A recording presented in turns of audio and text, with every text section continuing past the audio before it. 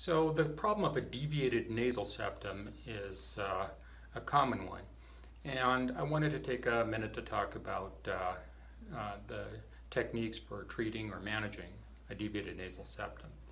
First of all, the septum is the divider between the right and left nostril.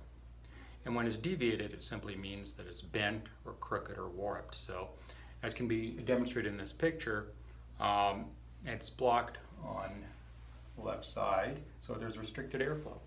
And that is the most common symptom from a deviated nasal septum, is difficulty breathing through the nose, nasal congestion or obstruction.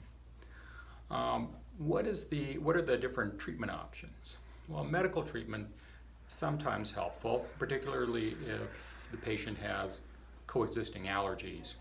So intranasal steroid sprays are sometimes used, saline irrigations and washes.